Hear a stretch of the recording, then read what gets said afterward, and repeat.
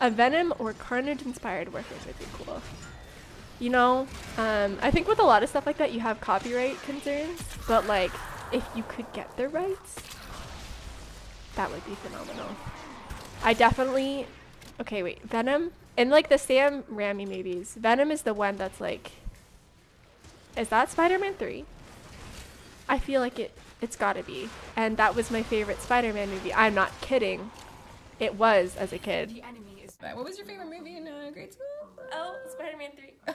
I know that I joke a lot. I made the joke about Avatar: The Last Airbender being a really good live-action film, but like, I actually genuinely, unabashedly loved Spider-Man 3 when I grew up. So, Spider-Man 3 sucked. Get out of here.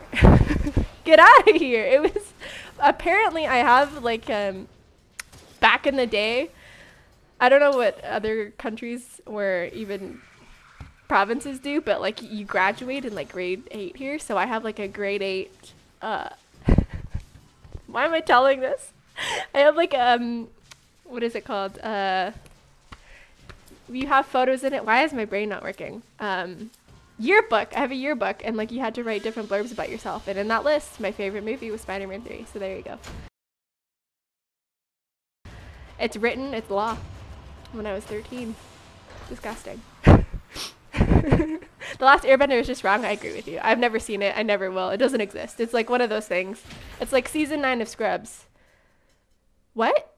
There was just rumors, right? Like it doesn't actually exist anyway. Too many cooks in the mix for Spider-Man 3. That's true. Fair enough. Anyway, I should probably talk about some Warframe. Taylor lost all movie credibility. Were you here when I talked about, where did I put it? When I revealed that I own Cats on DVD? I feel like that right there. If you ever disagree with anything that I say, just remember that I own a physical copy of the movie Cats. And you'll feel better about yourself. And if you agree with anything I say, just remember, I own Cats on DVD. You should be concerned. So, double-edged sword right there. Anyway, I don't know where it went. It just, it literally disappeared. But that's fine. The new one? Oh, yeah. Yeah. The classic Taylor Swift one with Jason Derulo and all of that fun stuff. Phenomenal movie to watch with friends and laugh at.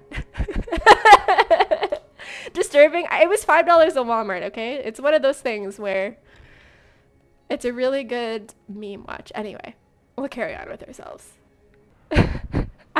Asking for answers and she's straight talking about stupid movies. I know, my friend. I'm sorry. I'm so sorry. Oh, someone is now talking about Cats still. So clearly I have one ally with me here in my my love-hate relationship with that movie. It's so bad. It's so bad. Like, it's so bad. I remember being in the movie theater and just like looking at the person beside me who I went to go see it with and just being like, is this real life?